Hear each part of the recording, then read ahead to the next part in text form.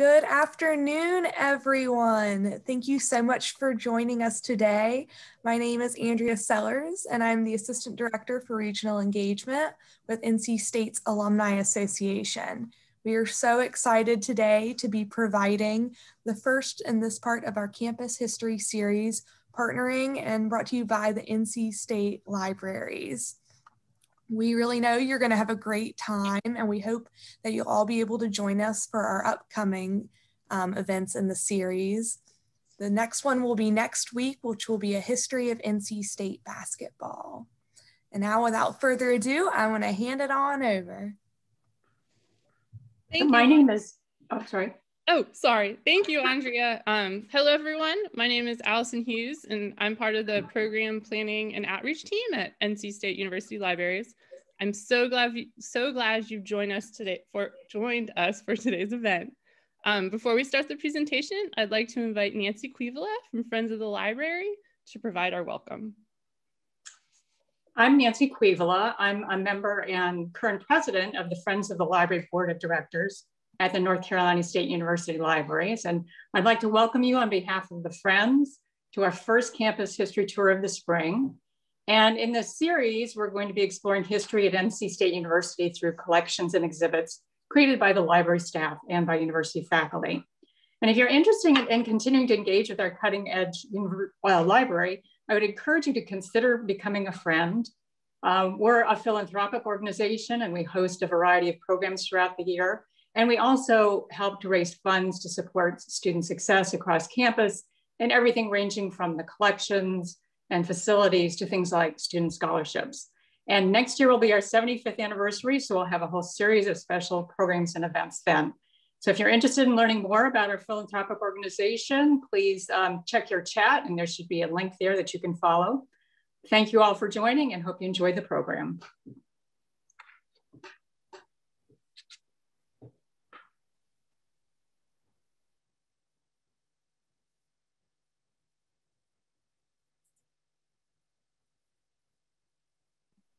I was muted, I apologize. Thank you, Nancy. During the presentation, we ask that you remain muted. If you have any questions, please place them in the chat and we'll collect them for a question and answer session after the presentation. We understand that today's topics are difficult and may be unsettling for attendees. Towards that end, we ask that you be mindful and respectful when asking questions. Because we are dealing with the KKK, some of the images may be disturbing to viewers. Now it is my pleasure to introduce our presenter, Dr. Jason Miller, who is a professor of literature at NC State. His research interests include 20th century American poetry, American literature, literature theory, and pedagogy. He has published works focused on Martin Luther King Jr., Dorothy Cotton, and Langston Hughes. His newest work, Backlash Blues, Nina Simone, and Langston Hughes, will be released in the fall of this year. And without further ado, here's Dr. Miller. Thank you so much, Allison. It's an honor and a pleasure to be here. There is no better partner to work with than the NC State University Libraries. This project got its beginnings in kind of a strange way. I was asked a number of years ago to document a little bit about Dr. King's visit. And like everyone else, I was shocked to learn that almost nothing had been known about that visit to our campus on July 31st, 1966. In exploring and tracking this work, it's brought me into an incredible amount of partnerships with great folks at the African American Cultural Center, the libraries, and the State Archives of North Carolina, where I was able to uncover 150 photographs of this day that had never even been developed. Those of you that will remember what negatives look like, I was peering over them through a magnifying glass, and you just could not ask for better partners at the state libraries. There are a lot of images and a lot of photographs. My favorite part of these presentations is always the discussion. So this project began as something that we wanted to do as an in-person museum exhibit, and we were able to do that nearly a year ago. But the wonderful folks at the library, when I spoke to them and I said, I'm worried that this history and this knowledge will disappear after this, came up with a wonderful idea to make it into a digital project available at the iPearl Immersion Theater at Hunt Library. And so this slide you're looking in front of you will be available for anyone in the future who wants to know more about this event and get it in a kind of a synopsis form. Dr. King visited our campus, and one of the really unique things that happened is a commemorative button was made. You can see me wearing one of the revisited versions of the button that the libraries at the Makerspace actually recreated for folks and can still be available. It's a large 2.5-inch button that's available in a number of places and documents a history that's long been forgotten. Let's think just a little bit about 1966 in July.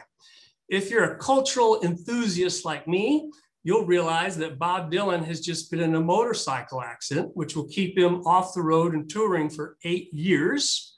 You may not know that Langston Hughes, one of America's premier poets, is starring overseas in Senegal, where he is the star reader, hounded and followed for autographs as if he was a baseball player, and his popularity exceeds anyone's there at that conference internationally.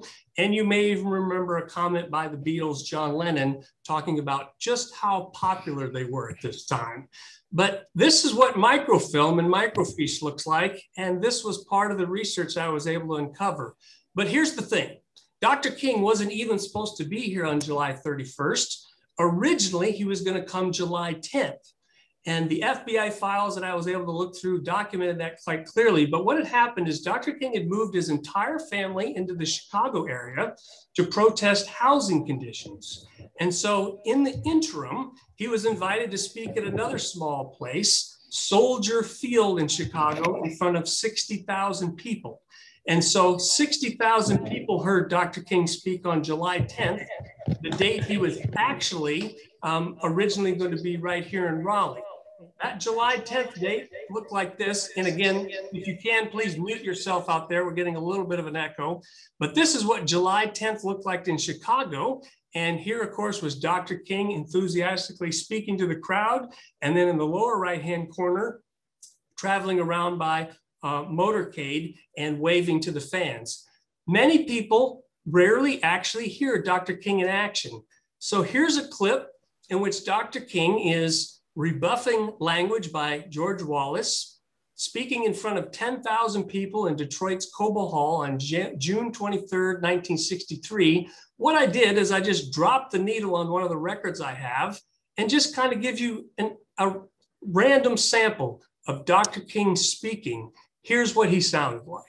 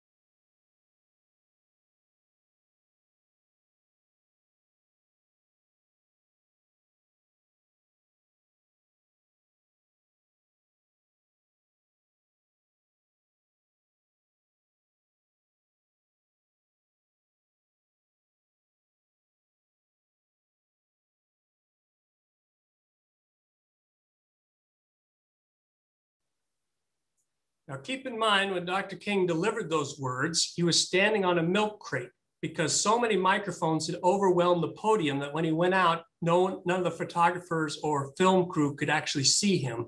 And so he teetered on a milk crate for 22 minutes delivering that speech.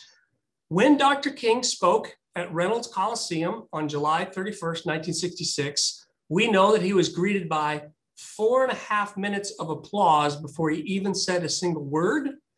We know that he spoke for 55 minutes, and we know that he was interrupted quite similarly to what you just heard, no less than 33 times. The record of what he said has been lost to us. I'll talk a little bit more about that in the end of our proceedings when I talk about the visual aids. But what is fascinating to note is that this particular speech at Reynolds Coliseum was one that was attended by 5,000 visitors, an integrated crowd of sorts. But that is not what the day had for us, because it had so much more. Because Dr. King was supposed to become July 10th, a gathering of the KKK from our state had come to the Capitol, literally the Capitol, and sat down. And the governor, Dan Moore, did not like this. And so when we knew Dr. King was actually going to come on July 31st, the National Guard was brought in. 200 members of the National Guard were staged outside in Smithfield days before, you heard me right, to guard the Capitol. This was not the only thing that set the stage for July 31st. Local residents in Raleigh had invited a woman named Mrs. Brown, and she claimed that King was nothing more than a part of a front for the communist cause. She claimed from Massachusetts to have FBI information and evidence, and she was against Dr. King's visit at this particular time. And most disturbing of all, the thing I get contacted about the most are these next images. It wasn't just the Klan. It wasn't just what National Guardsmen had to do. And it wasn't just like visiting speakers like Miss Brown.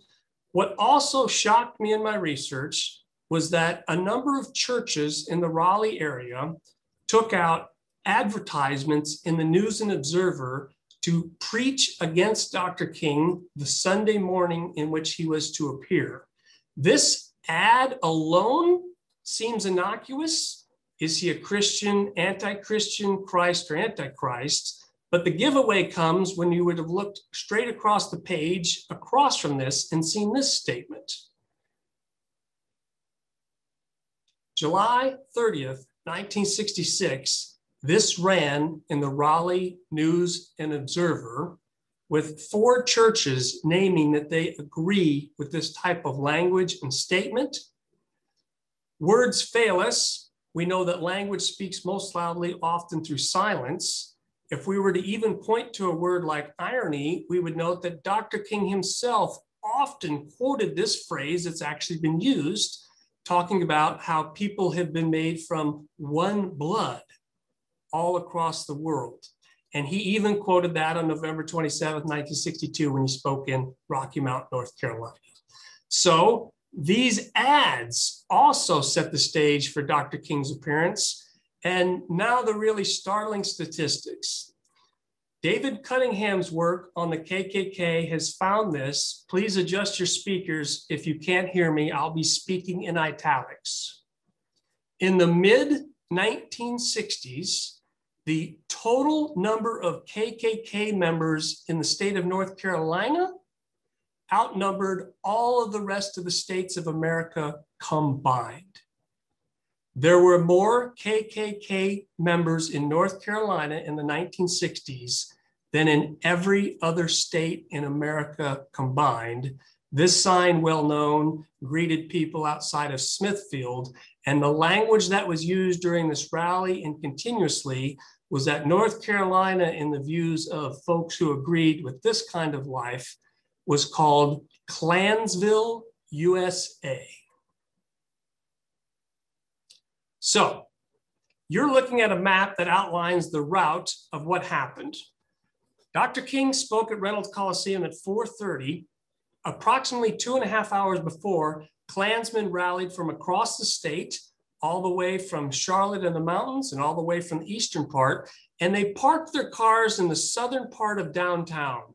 There's a ton of open area at that time and parking lots, and it was just a practical convenience. This left arrow in red is where they started. And they started moving up. And I'll come back to this map about 3 different times to show exactly where the rally went. I retraced this by foot by putting together evidence, and then we were able to show a lot of startling facts that came out of this. So after gathering outside Municipal Auditorium, they started moving northwards towards the Capitol. And this is the first thing that happened. They were greeted by police officer Robert Goodwin. A deal had been worked out. The Klan, led by its Grand Dragon leader on the right with his right hand extended, wanted to go to the Capitol again. Governor Dan Moore did not want them there and would not allow them to travel there. And so it was these policemen who said, why don't you guys stop short of the Capitol, do your rally in the area, but don't come all the way to the Capitol grounds. And so they would meet this agreement. You can read the images for yourself in terms of tension or lack of tension between these two groups. And it was decided that what would happen then is instead of rallying on the Capitol grounds per se, they decided to gather in Nash Square. Nash Square is still an open area. And I'm going to move fairly quickly because I want the photographs to kind of speak for themselves. This is halfway up that red line, the afternoon of Sunday, July 31st. Here's what it looked like as documented by the 8 photographers assigned to cover the KKK rally and 0 photographers sent out to cover Dr. King's speech at Reynolds Coliseum. These men in green would have had gold helmets on that said SG. They were called security guards, though they had nothing more than whistles and flashlights, helmets, and black boots. And this is the other side of Nash Square.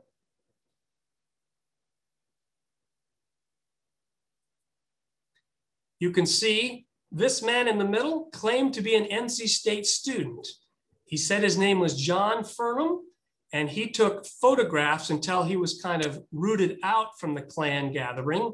Those boots he had were not on accident. He had a 12-inch knife blade up them to protect themselves because he was worried. He turned over the knife to policemen and was escorted away from the gathering. You can imagine the kinds of confrontations that took place outside on the street, verbal accusations, derogatory language. And then the Klan did what they would have done almost at any other part of the state. They literally clasped hands in a circle, gathered together, and had a rally right in the middle of Nash Square. In the center would have been 3 speakers. You'll notice these folks in hoods, as we go through the photographs, did not conceal their faces. It's a very unusual era in Klan history. The first person to speak was the Grand Dragon's wife. Her name was Sybil Jones. She spoke and gave a few words. The next person to speak at the rally is the man in the center, Grand Dragon Bob Jones or Robert Jones. He could not have a more fitting career. His background included time spent as a lightning rod salesperson. These black and white photos remind us of something that's easy to forget. His robe was a startling green color. Then the last speaker, after people represented this, was a chaplain. And that chaplain was named George Dorset from Greensboro. And his story would take us the whole rest of our presentation to get through. From 1959 to 1970, George Dorset was simultaneously a believer in Klan rhetoric and behavior and an FBI informant. During those 12 years, he took the equivalent of over $200,000 in today's money to be an informant to the FBI, to steer the FBI and the Klan close to each other and away from each other. This was quite an embarrassment to the FBI when it came out.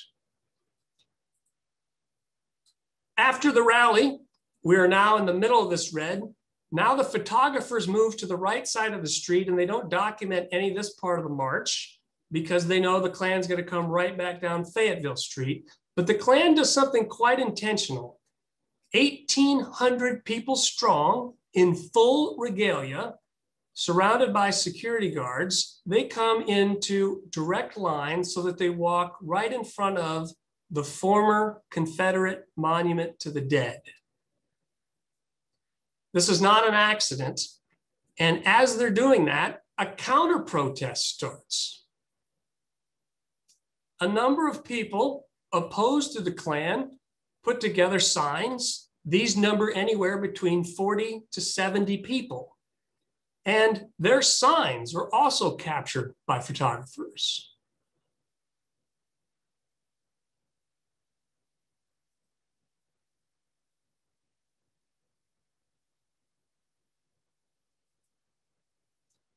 There was no violent confrontation between this protest and the Klan rally during this time. Several other violent things happened afterwards that the history books have shown us to be substantial, but not overwhelming. One thing that's quite startling is these marches, the Klan and the counter-protest, did not create a traffic jam. What happened is as much as an hour and a half before the Klan was set to rally, cars parked as if this were a drive-in movie theater. Most of these people had come, turned off their cars, and simply wanted good seats. You can get a sense of just how large the crowds were by looking at the sidewalks. Again, Fayetteville Street, downtown Raleigh on a Sunday afternoon. As the Klan now moves right towards the Capitol, not breaching that agreement of going on the grounds, but activating the visual rhetoric of the Confederate monument, they are about ready to turn towards Fayetteville Street. And just a few words here about what the Confederate monument used to be. Very few people realize that that monument was the oldest time capsule in the state of North Carolina. The bottom corner of it was dedicated in 1894, and it included literal items from Robert E. Lee. The monument was not unique. Over 3 dozen of these were sold throughout the South, and they were standard boilerplate monuments. As we know, recently, a number of protests took place. And of course, most recently, the monument itself has been removed. After engaging that monument, a monument that is no longer with us, now the Klan starts its march down Fayetteville Street, the full-on rally. Here are a few of the best of those most powerful and striking 150 photographs. Again, parked for an hour beforehand so they can watch the Klan go past.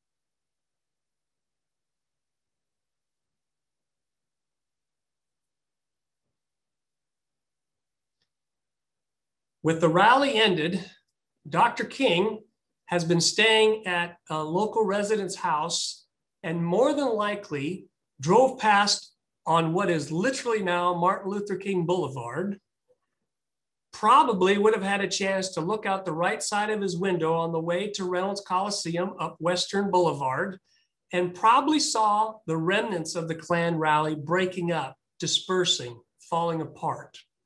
We don't know for sure, but I have tracked down the literal house where he stayed, know exactly the route he took to Reynolds Coliseum, and it is very possible that he saw some remnants of it from a car window. One thing of a dozen that stunned me was looking through these photographs, the involvement of children. I was absolutely startled at the way the next generation was indoctrinated, and intimidated. These photos are nearly beyond words. Downtown Raleigh, peanuts and popcorn were sold, hot dogs.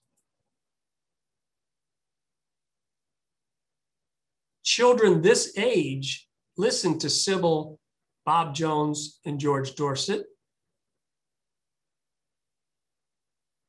Babies were brought in strollers.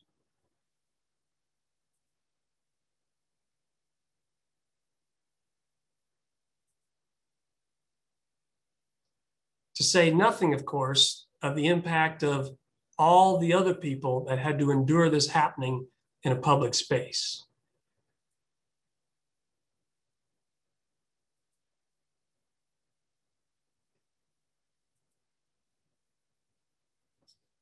This is what the August 1st, 1966 cover of the News and Observer looked like the day after Dr. King's appearance and the Klan rally. The picture I showed you earlier, taken by 8 photographers, appears in a bold headline, "The Klan rally is covered." The photograph taken of Dr. King was actually taken by an AP photographer. Not even somebody associated with the News and Observer went to cover Dr. King's speech at Reynolds Coliseum. You can judge the impact on the size of the articles. I can assure you, having read them every word, that this Klan article goes on for another page and a half inside the newspaper. This small headline about Martin Luther King continues on for about 6 more paragraphs. The Klan rally was largely successful in meeting its own goals in overshadowing Dr. King's appearance. The parallels between Bob Jones and Dr. King are startling. This iteration of the Klan started literally when Dr. King was delivering his "I Have a Dream" speech at the March on Washington. Bob Jones was watching and said, "We've got to do something to counter this." And so one of the things he did to counter this was he said, "Let's start a rally," hoping that 100 to 150 people would show up outside of the Charlotte area. Over 1,000 showed up. And in 1963, he knew it was time to revive things. And that iteration of the Klan started in direct opposition to the success and popularity of Dr. King. Now, what ends up happening to this version of the Klan is really staggering. What you are looking at is 2 weeks later at Memorial Auditorium, the south end of Raleigh. At the very top of the screen is the Capitol building. 5,000 people gathered for the largest political event of 1966 in North Carolina. Look carefully. These are the same security guard people, gold helmets, ties, flashlights. The rest of these people are here to support the Klan, but they've decided to not wear regalia. Bob Jones realized that the movement needed to be and could be turned into a political powerhouse.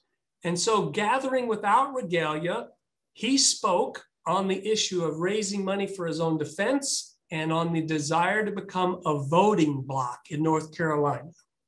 In just 2 weeks, regalia gave way to suits and ties and a visible respectability for people that largely represented the exact same agenda. As for Dr. King, a lot needs to be said, and that's why we have plenty of time left. This is the person that introduced Dr. King when he spoke at Reynolds Coliseum. His name is Dr. James Cheek. At this time in 1966, he was president of Shaw University. He would eventually go on to be president of Howard University in Washington, D.C., and become so distinguished that in the 1980s, he was awarded the Presidential Medal of Freedom by the President of the United States. This photo is taken from 1968, that week-long time in Raleigh, where places like Green Brothers Warehouse was burned down, Weaver Brothers Auto was burned down, and the Shamrock Apartments were burned down in Raleigh. when a curfew was set on NC State's campus, and when violence was very much happening. No representative from NC State University welcomed Dr. King to its campus on July 31st, 1966. Moreover, the documentation became extremely difficult. It became extremely difficult for a couple of reasons. One is because of where we look and who we look to find. These three women on your screen are equally important in talking about the civil rights movement in North Carolina. On the top left is a woman named Helen Gay, who served Dr. King's meal when he came to Rocky Mount in 1962. On the bottom is Dorothy Cotton, a woman that would be closer to Dr. King than any other woman for the last 6 years of his life. She's from Goldsboro and attended Shaw University. And the top right is the wonderful woman I mentioned earlier, Millie Dunn Vesey, who hosted Dr. King when he came to town in 1966. She had organized the local NAACP, and she had also staged bus rides to the March on Washington as early as 1963. But let's talk about the lack of documentation on Dr. King. This is a photograph that appeared in the Carolinian. It shows approximately 7 microphones and recording wires heading down. So a logical thinker would say, surely there has to be some part of Dr. King's speech available. But here's how the press worked in 1966. They came with their recording equipment, wrote their stories, then taped over those things the next day. They did those things habitually over and over again and consistently. And so I can literally name all 7 newspapers whose recording equipment you can see in this photograph. They listened to the speech, wrote their story, and then taped over Dr. King's speech. As for what actually happened on that day, we have another photograph where great people like James Davis Patterson and Hurley Evans are seen wearing the pins I talked about.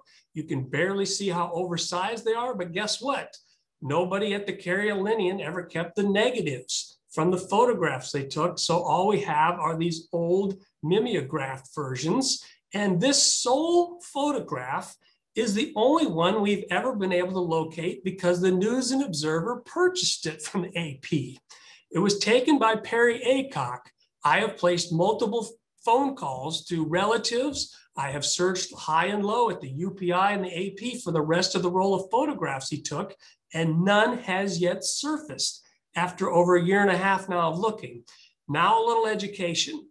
This camera you see is a camera for broadcasting live images. Dr. King's speech was broadcast live over WUNC television, but it was not recorded. And I've called all the appropriate radio stations. Dr. King's video that might have been taken was lost, not because he was Dr. King, but because those were standard practices at news agencies to get rid of those reels or cover over them. And so we have no recording. What we can do is piece together speeches that Dr. King took. Also, a number of those 7 local newspapers out in various regions recorded a lot of Dr. King's comments. One of the things he said noteworthy was this. He said, "Freedom has grown a bud, but has yet to flower." He also told the audience at Reynolds Coliseum, 5,000 strong, that these are his words, not mine. The white man needs the Negro to save him from his guilt. The Negro needs the white man to save us from our fears. Dr. King was incredibly profound when he spoke on this particular date. The last thing I want to mention before we turn to questions is this. I put together a timeline of where Dr. King likely would have been on July 31st if he was not in Raleigh, and it was one of the final things we discovered in putting this story together. If Dr. King were not speaking in Raleigh, he would have been in Gage Park, Illinois, in a Chicago suburb, in one of the most violent rallies and marches that his group ever took place in. You're looking at photographs of July 31st in Chicago, in which 30 cars were set on fire and 60 people were seriously injured. Dr. King would have been among those marchers on that day. In fact, saying over and over again that the most violent crowds he ever saw were not in Mississippi or Alabama, were in Chicago. This is a picture of Dr. King after he was hit by a rock 4 days after his appearance in Raleigh. This is him in Marquette Park, Illinois, outside of Chicago. The men with their hands on their head are not trying to hurt Dr. King. They're trying to protect him. He has already been struck by a stone. He is staggering, and they are trying to protect him and cover him from further injury. Dr. King's visit to Raleigh saved him substantial injury. It was injury he eventually would sustain, but at least on this occasion that you're looking at, Dr. King was prepared for it because of what had already happened days earlier. The very final things that I want to mention to you are how many people have been involved in this project. The African American Cultural Center hosted the in-person museum exhibit a year ago. And so John Robinson Miller was really responsible for pulling that off and pulling it together and making it so impressive. The actual layout of selecting photographs and creating the experience, which is also here recreated digitally now by the libraries, is the sole responsibility of the great contributions of Kelsey DeFriends. We also have Marion Fragoli, who really realized that this history should not be lost and took this initiative to have this collaboration between the libraries and this project. That also involved people like Chris Tonelli having the vision for what it would look like. The slide you're looking at and the 14 others that are available in the iPearl Immersion Theater were created by Brett Bradford. I'm so thankful for him. And we've even been able to document people that attended either the speech or the rally on audio and through interviews. And so Virginia Ferris has created and started an archive where none existed. Again, there was zero material evidence of Dr. King's visit because it took place in the summer, because Dr. King wasn't particularly popular at NC State at that time. And so we have now started an archive documenting these materials and making them available. This is an important moment for us to think about this particular time and reflect on what happened. We have often thought about what happens to these kind of energies, but I think we have a lot of evidence surrounding us in our daily lives of where these energies resurface and how they resurface in these particular ways. Thank you for this chance to give you this overview. I look forward to continuing our conversation now through some discussion and questions. July 31st is when KKK and Dr. King met in Raleigh. Thank you.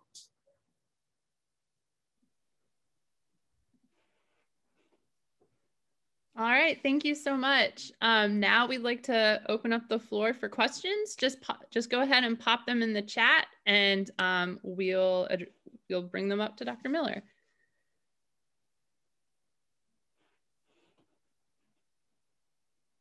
Noah Weaver. Oh. Noah Weaver just wants to say that it's very impressive how everyone was able to unearth this history with the lack of material culture.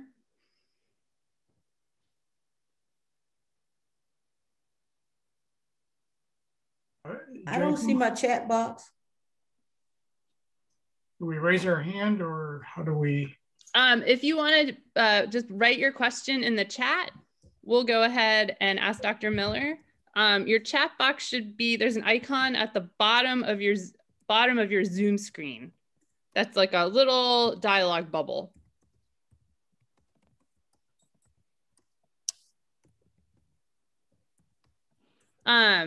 So Natalie has a question. Were NC State students notified by anyone on campus that MLK was coming to Raleigh? So 3 interesting things, Allison. First of all, we have to remember it was summer. And so students weren't really around and summer school wasn't very, very visible at that particular time. The second thing is known to a lot of folks that have been around the Raleigh area for a long time. In the mid-60s, Reynolds Coliseum was almost treated like a public space. A lot of people came and used the venue. That's the reason a number of governors had their inaugural balls right here, is because it was kind of seen as a state location. Dating back to 1949, the early 50s, it was the largest building in the state. Some would argue one of the most important buildings the state has ever constructed. And so there was kind of this strange sense of on NC State's campus, but often open in this particular way. So students wouldn't have really been notified about it because they really weren't present. That's also why we don't have like the school newspaper, right? The technician documenting this, other things, even professors around. But I think the third thing is the most interesting, is that I find over and over again, students that attend our school right now have no idea Dr. King came. So it's one thing, right, that in the moment and the time in the summer, we overlook it. But when you have a Nobel Prize winner come to campus, it's forgotten. And that's largely for two reasons. We might think of it as kind of a double disinheritance. It's very embarrassing to talk about Dr. King's visit because you can't get away from the Klan rally. And so if you're a local North Carolinian, this is at the very least a stain on your feelings about our area. If you happen to not be the default folks, and if you have kind of this history of witnessing the KKK and understanding it, it's incredibly painful to even bring it up. A number of folks who attended Dr. King's speech, especially if they were Black, can't get out of their heads what the KKK did on that day. And so there's kind of this double silence that's surrounded it. Another question. At the time of Dr. King's speech, what was the status of integration in the schools in North Carolina? Yeah, even though it had certainly been legalized, as everyone knows, in 1954, it was very slow in happening here. And so you will find often dates like 1969 cropping up where schools are actually being integrated. I'll speak with specifics. Booker T. Washington High School in Rocky Mount is slowly being turned down and integrated.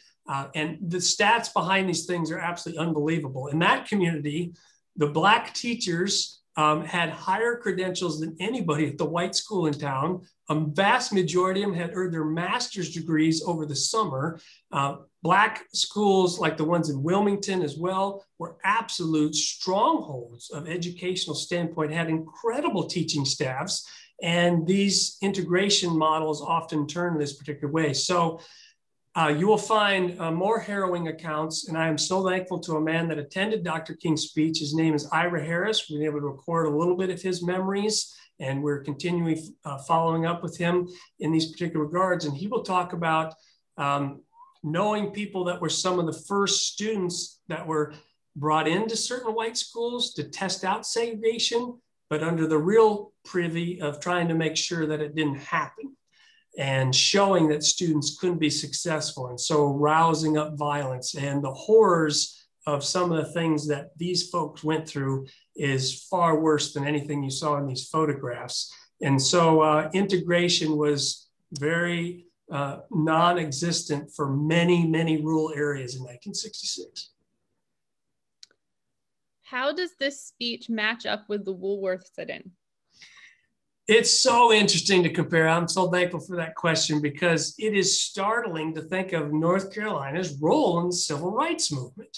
I mean, just a short list of events. You get February 1st in Greensboro, the sit-in movement. You get that 14-day window afterwards where nobody knows what to call it. And so in Dr. King's private letters, he says, I'm very much interested in the sit-down movement. I think we need to have more sit-downs because nobody has gone back to the 1930s and drummed up the labor history of sit-in movements. You get Dr. King stepping back, even though he comes here in April of 1960 to encourage the Student Nonviolent Coordinating Committee to organize right at Shaw University.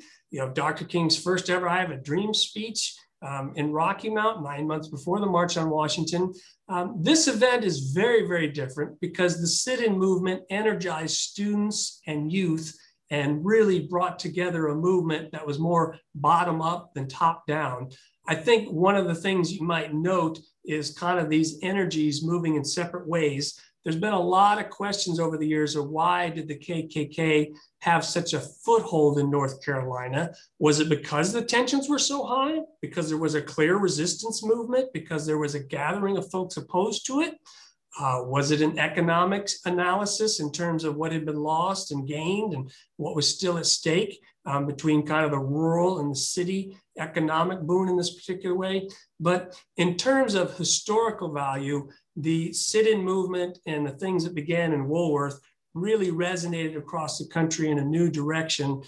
This became a mode of time where instead of there being kind of this either or, we have this huge contingency of folks really opposed to Dr. King. I didn't even get a chance to list all the slights.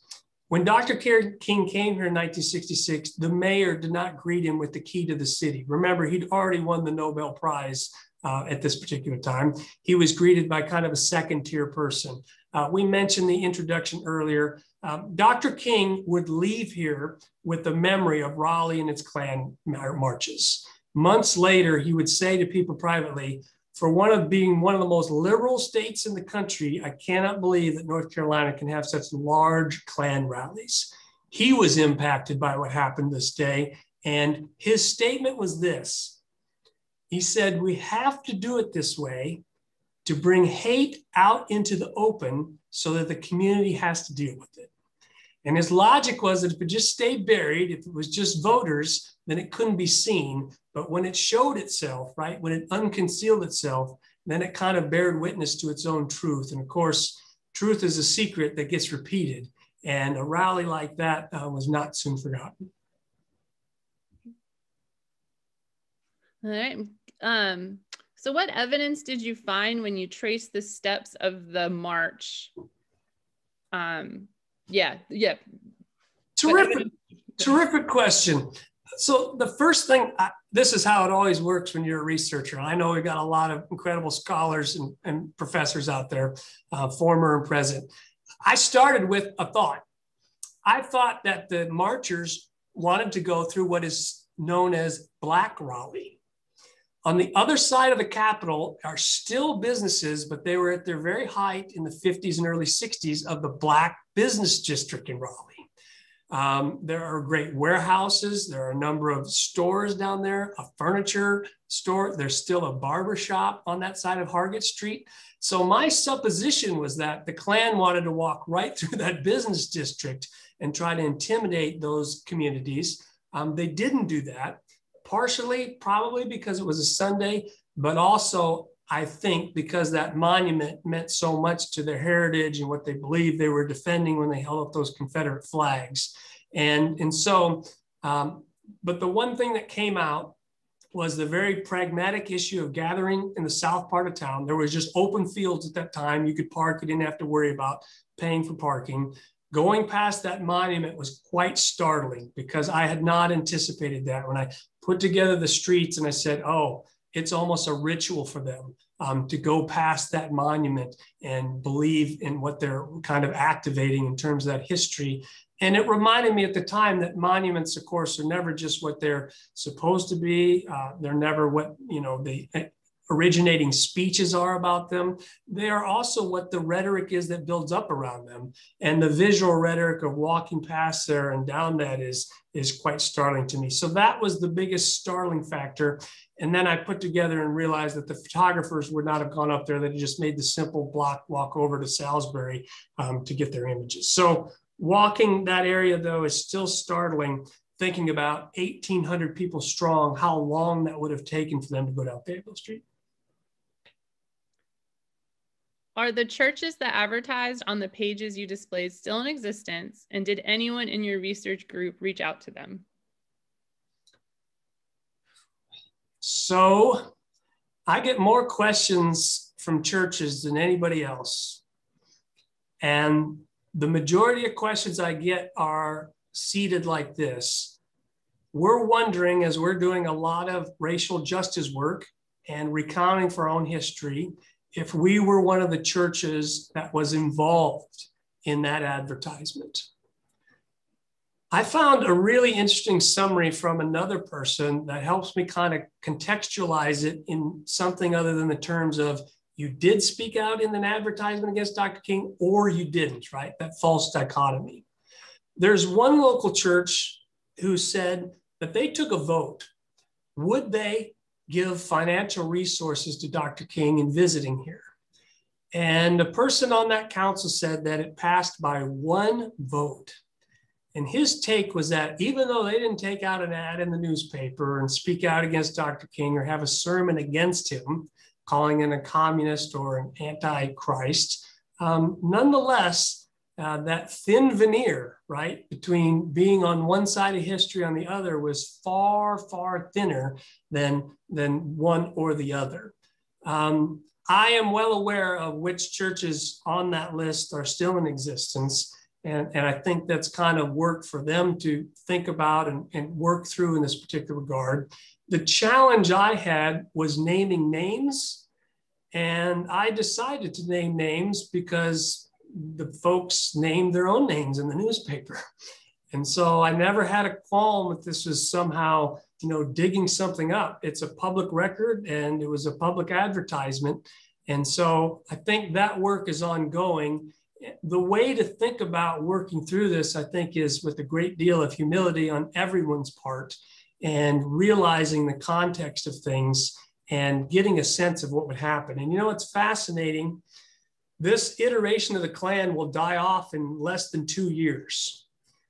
Accounts of tax evasion, misuse of monies will bring this iteration of the Klan down. And these folks will have membership cards being ripped up in their faces and burned under crosses when it's revealed that people like Bob Jones were taking many of the funds to buy themselves Cadillacs. And so this iteration of the Klan dies down. And of course, its remnants creep up in any number of really potent ways. So I think there's a lot of work on every front for all of us to kind of work through. We've been contacted by a number of folks and we've loaned as much information as we can. And we're really proud of the work that a lot of folks are doing out there. All right. Have you interviewed individuals who were there at the march and the rally to see how their perspectives have remained the same or changed? Yes. And I've contacted and been in touch with about 5 people that were at either the rally or the march. The most startling one was the first person. I did an event a number of years ago, 3 years ago probably, and I was talking about Dr. King's visit to Rocky Mount. And a Raleigh woman came up and grabbed me by the elbow and she wanted to pull me aside and talk to me. And she said, "Do you know what happened when Dr. King came here in Raleigh in 1966? And I said, "Go on." And she said, "Well, I was about 9 years old at the time. My father grabbed myself and my sister out of bed and he said to me words that I'll never forget. She said, 'Come with me. I want you to see what hate looks like.'" She had a father who wanted to make sure that his children knew the forces that were out there and were willing to walk down the street in public. The folks that wanted to go see Dr. King speak, what they can recall about the Klan is often through sobs and tears that leave them shaking and trembling. And, David Siselski is probably our state's finest local historian. And he is 100% right when he says that a lot of these Klan rallies started out almost like picnics. There'd be food and barbecue and music, and you'd simply show up to listen to them. But he's also right in saying that they often ended in the most violent possible ways. When we talk about this iteration of the Klan, in 1965, the United Klans of America in North Carolina invited the 3 men who were known to have killed a Black civil rights walker who was walking from Selma to Montgomery. And when those 3 men were acquitted and let off, the Klan invited them as heroes. So often those gatherings ended with idolized representations and praise for people who had gone beyond the rule of law to sustain white supremacy. All right, we have one more question, and then I think it'll be time to wrap it up. What parallels or impacts, if any, do you see between these protests against Dr. King and the Black Lives Matter protests and counter-protests this past summer? It's very startling to think about what happens when you indoctrinate the next generation of folks who attend a rally like this, whether they're in hoods or whether there are youth made to be aware of what's out there and possible. If you were a Black citizen in North Carolina in 1966, Very often you knew the signs of a Klan gathering that were indiscreet. A corn stalk out of place on the side of the road meant there was going to be a gathering that night without any signage in this particular way. So the intimidation to one side, the indoctrination of another side, those energies don't die out. They continue to kind of fuel and intermingle and intercount with one another back and forth in any number of ways. And so you can imagine this built up frustration coming out in calls for repeated justice. Nobody out there saw that image of the policeman shaking hands with the Klan leader and didn't think of how diverse this strategy is and how difficult it is to maneuver. And you also get a sense of people who believe this idea of their own superiority, are blind to their own bias, believe that they also should be acting on that. And so these twin realities, these fantasies, these divisions, they really continue to kind of spell things for us. And of course, none of us out there believe history started in the 1960s. We'd only need to go back, to 1871 and find out that our governor, William Holden, was impeached because he tried to root out Klan members in Alamance County. When the North Carolina governor pointed fingers at Klansmen, the local government found a way to impeach him and then release those Klansmen. And so this is a history that is far longer than the centuries we can name, far longer than the 1960s, and of course, really informed people out there, which I always enjoy listening to more than speaking to, can tell it better than I where it might be going ahead of us in the future.